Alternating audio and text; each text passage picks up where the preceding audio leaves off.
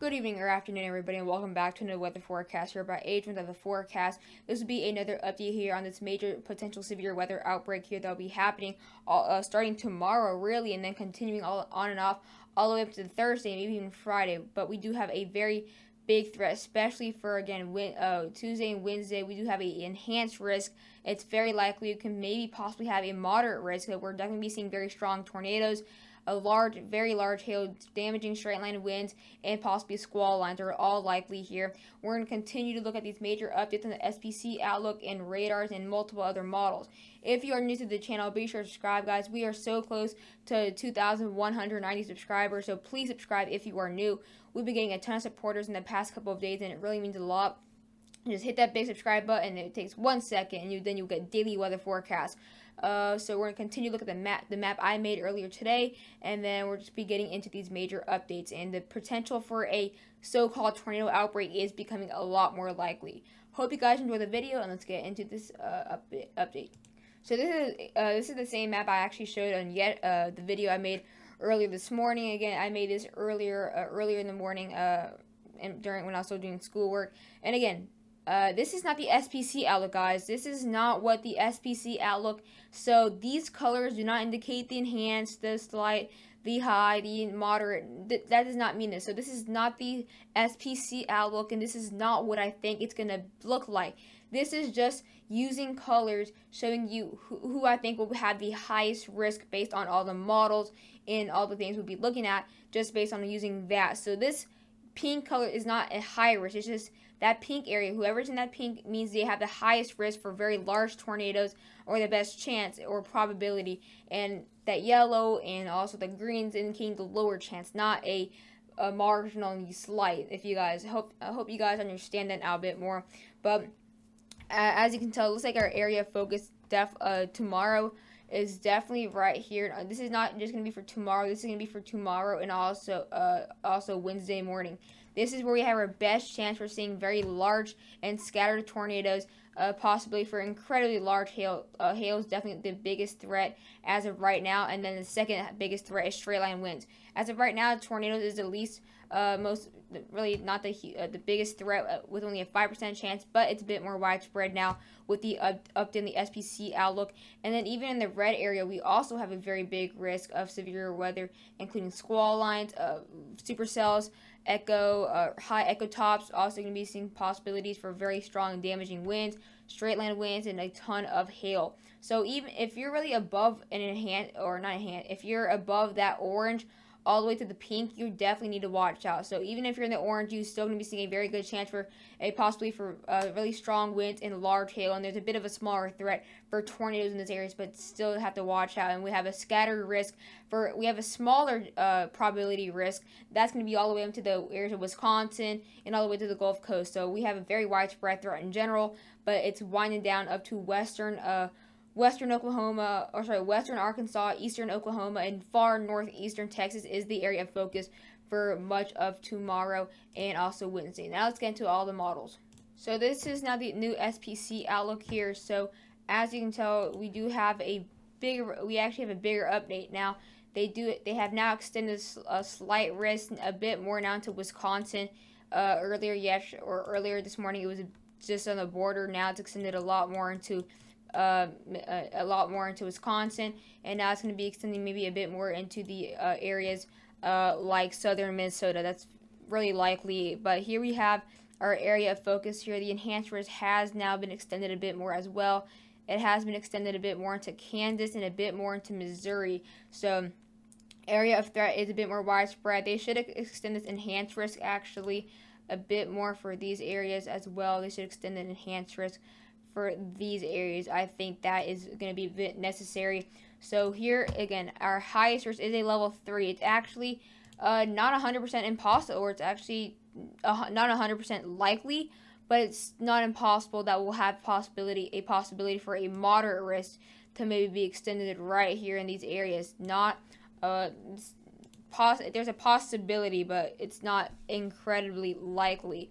But here we have our highest risk for severe weather and enhanced risk. That's going to be for Dallas, Fort Worth, Oklahoma City, Tulsa, and Arlington. these cities have been getting hit really hard in the past couple of weeks, especially in the recent week with the severe weather now becoming a bit more widespread now to the original Tornado Alley, like I like to call it, and then far western Dixie Alley. So that's going to be for around 17 million people in enhanced risk, and it definitely will become a lot more widespread. We also have other areas like Joplin, Little Rock. Tornado threat has become a lot more widespread. This 5% chance was only in these areas earlier today. Now it's extended all the way into the Texas area. So this is where we had now a bit more of a widespread tornado threat, which is why I said it's a possibility now. We can maybe by tomorrow, if we have a 10% chance, possibly call it a tornado outbreak. But still, not necessarily. I think calling a tornado outbreak will be overstepping this. If we have a 10% chance, it might be necessary. It could be necessary to call it a tornado outbreak, but not exactly likely to be a huge tornado outbreak. It's more of a severe weather outbreak. Here we have again a 5% chance is a higher risk for tornadoes, which is actually a decent chance for tornadoes, just based on how it's not exactly a huge chance of really predicting a tornado in the exact location. That's going to be for Oklahoma City all the way up to the Rockford area in Aurora, Illinois. Wind threat still a very high risk, really high, so at a high probability. We have a significant severe risk that is showing you. We're definitely going to be seeing some very strong winds. So our 30% chance right here is going to be, of course, for areas into the south central plains. That's where we have our best threat for winds, which is why also we have that enhanced risk. That's going to be for around 17 million people, mostly those areas in the enhanced risk. That's going to be for Dallas, Fort Worth, Oklahoma City, Tulsa, and Arlington. And then we have a scattered 5% chance all the way up to the Midwest areas like Wisconsin. So still seeing a very widespread severe weather, severe winds that are part of the severe weather bands. But we also have some very strong winds that are not non-severe weather winds. And then our hail threat has actually minimized a lot more. It has now gone really outside of Arkansas. It was a bit more into Arkansas, just a little bit more. So it's now becoming more of an Oklahoma threat for hail. So we're still going to be seeing a 15% chance for hail all the way up into Wisconsin. But our main threat for hail, especially very large hail, will be in Oklahoma, where it can be possibly seeing 2-inch size or hail or larger in diameter. That's going to be for areas like Oklahoma City, Tulsa, Norman, Broken Arrow, and Edmond, Oklahoma.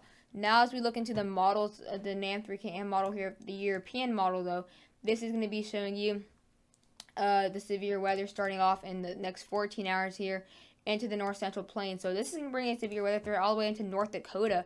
So again, not just going to be a south central system. This is why it's such a widespread severe weather outbreak. That's going to bring quite some strong bands moving to the southern South Dakota areas and far southeastern North Dakota.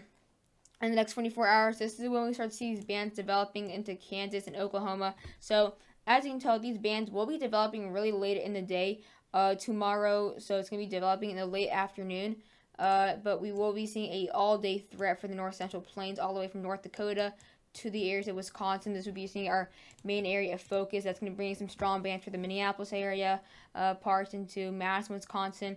And then as we continue getting closer to the evening hours, we start to see these severe weather bands definitely strengthening for now southwestern Missouri. Starting to see these bands start to ramp up in Oklahoma, and they start to ramp up a lot more as we get now to eastern Oklahoma, western Arkansas, which is why I have this pink in these areas and these reds in these areas. Definitely be seeing some very powerful squall lines. We're still seeing that severe weather threat for the as well the Midwest, but look at these extremely strong bands now. This is definitely be some very powerful squall lines out there into northeastern Texas, including getting towards the Waco area, moving to the Texarkana areas, and that's going to be affecting Little Rock, Jonesboro, going to be affecting Memphis, and that's going to be heading straight for these areas in Mississippi, Louisiana, and more of eastern Texas. So that's going to be heading areas like Memphis, and that's where we're going to be seeing the severe weather risk now for southern Illinois, parts of the Ohio Valley and lower Mississippi River Basin. That's going to be affecting as well the areas near Monroe, affecting areas like Alexandria, and then we'll see more of a very big flooding threat and more of like just heavier rain, scatter thunderstorms off into the Tennessee Valley and much of the Ohio Valley as well, and that could bring some more rain to the Appalachias and just outside the Appalachias for Thursday and late Wednesday. By tomorrow, again, the next 12 hours, this is when we start to see these bands developing out here into the south, into the north central plains, seeing that low pressure system bring that really heavy rain north of that. That's going to be north of up here. That's going to be for now southern North Dakota. And then as you can tell, it's going to be some stronger bands. They're not going to be some very weak. They're going to be being quite powerful. But tornado threat still not as high as it's not as high really to really panic or anything, but still gonna be in precautions. So that's what we see those bands developing there. But we're gonna be keeping our main focus of severe weather is the south central. In the next 23 hours, you see these bands developing. We're gonna be seeing these pop-up storms from all the humidity, all the moisture. We're gonna be seeing wind shear, but it's not impressive. So really, not wind shear is not the huge factor. Overday heating as well, the very strong, really warm air. This is why we're going to be seeing these pop-up systems, and that's going to be causing a low pressure system here just into northern Texas, not far from Lubbock. That's going to produce that's actually going to strengthen these storms a whole lot as it moves into southwestern Missouri and starts to pop up now, moving to the Tulsa area as well into southern Missouri. And these bands do connect into Wednesday morning. So this is going to be really an overnight system. Just look at this huge squall line. This is absolutely crazy. Very likely to cause extremely large hail. That's exactly why we extended this 5% chance now into the south central. This is going to be stretching for Arkansas, Oklahoma, and Texas. It's going to be affecting Gainesville, Texas, areas into southeastern Oklahoma, and areas into northern and western Arkansas. This is definitely going to cause a huge threat for Little Rock, heading towards the Dallas area, as well, of course, Jonesboro. This is exactly why we have this pink and red colors for Texas, Arkansas, and Oklahoma. Even by later Wednesday, getting closer to the late morning, we're still going to be seeing this huge squall line moving to, past the Waco area, heading towards College Station, Monroe, heading towards the Mississippi River now, heading into Mississippi, Tennessee, and we also have that very big severe weather threat for southern Illinois and eastern Missouri as well.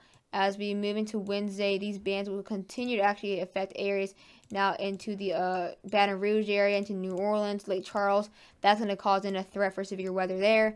And then by late Wednesday in the day, we will be seeing really in the early afternoon very strong, really heavy and strong winds as well, heavy rain as well into the Ohio Valley. And then this would be causing a bit of a severe weather threat now for Georgia. We could be seeing multiple pop-up storms overnight into Wednesday all the way into Thursday morning.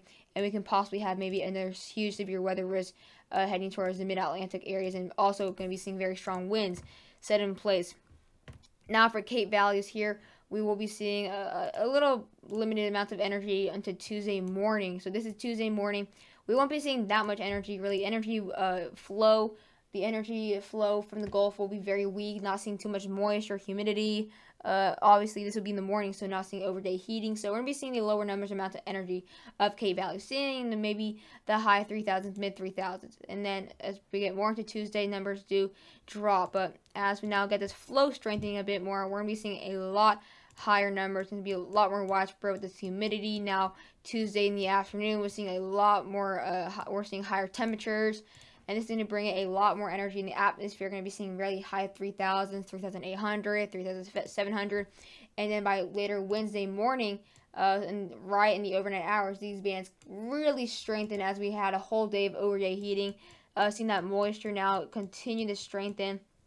We're going to have, again, that defined low pressure system right here.